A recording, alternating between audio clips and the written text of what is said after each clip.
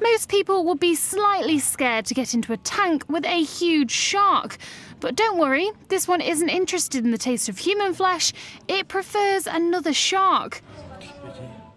One massive banded hound shark at a South Korean aquarium came to a grisly end when it ran into, or rather swam into, an even bigger sand tiger shark.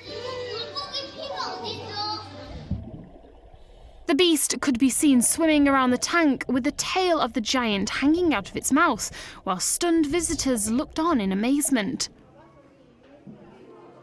While sharks don't tend to eat others of the same species when they are in captivity and have regular feeds, experts at the aquarium said that they have their own territory, and when they occasionally bump against each other, they bite out of astonishment.